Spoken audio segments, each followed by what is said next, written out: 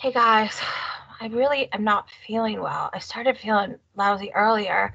I think I ate too much chocolate. And I don't know.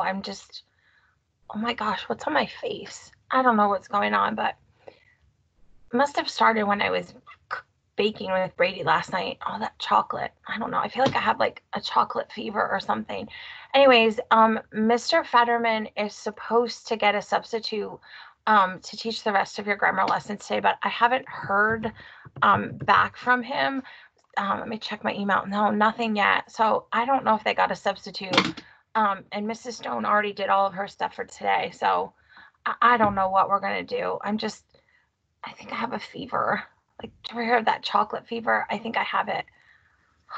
Just feeling so lousy. Oh, what? Who's that? Hey! Oh! Who is that? Hey, Mrs. Madden? Who is that? Hey!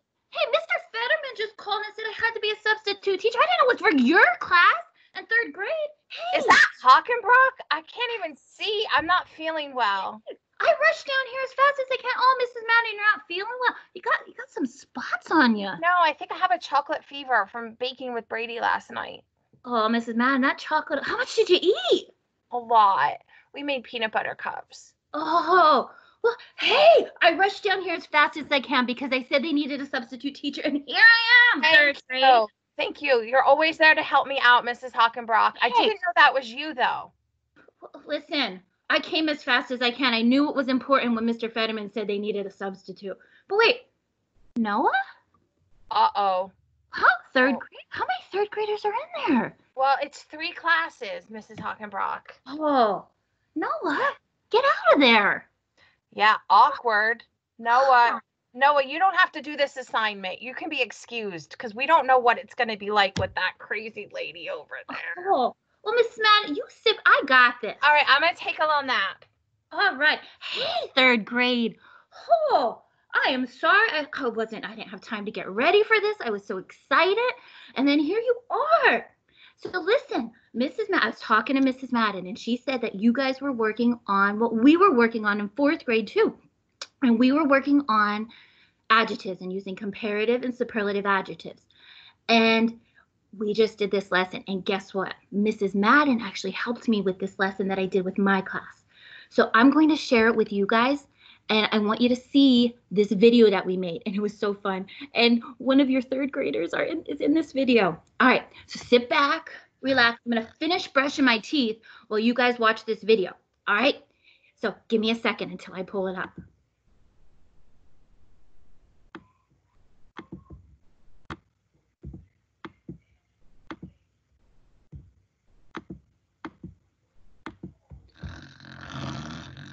Mrs. Madden fell asleep. All right, ready? Here we go. Sit back, relax. Stop snoring, Mrs. Madden.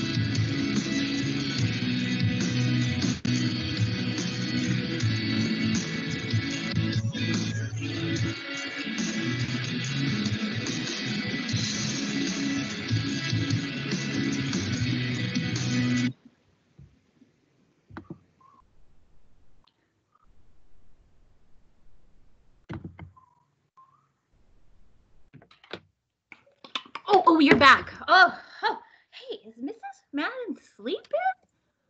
She's. Oh, do you hear that? I think she fell asleep. Oh, all right. Well, did you see that, guys? Did you see that video? That's what we used in 4th grade, and we used it to compare. Did you see the dance moves?